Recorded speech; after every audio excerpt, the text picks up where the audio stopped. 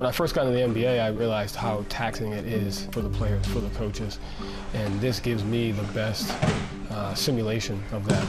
5 turnovers in the first half, 7 in that quarter. Let's play, let's go, win the game, win the game. When you become a coach, you spend so much time leading others and helping others that, you almost neglect yourself.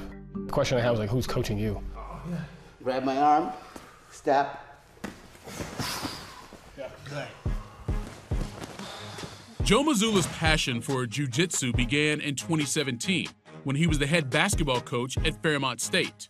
2 years later, he took a break from training, but returned after becoming the head coach of the Celtics in 2022. Physically, how demanding are the workouts? It's hard.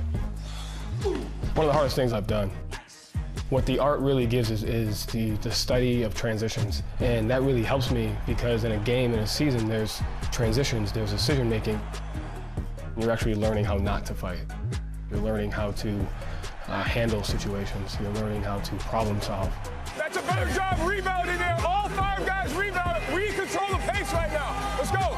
Being able to train your instincts to make decisions, to navigate, what's going on around you is a huge key. That's your job. You're head coach. You have to deal with everything that goes wrong. So this should be a piece of cake for you. Mazzulla also finds inspiration from the UFC octagon. I got to see Wei Lee train. I got to spend a lot of time with Dan Ige and Brad Tavares and Eric Nixick. I really tapped into the relationship that a coach and a fighter has. I feel like that's the same as my players, what we're trying to build.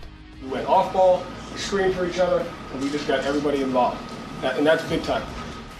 How much better of a coach are you now because of the jiu-jitsu training you've had over the last year?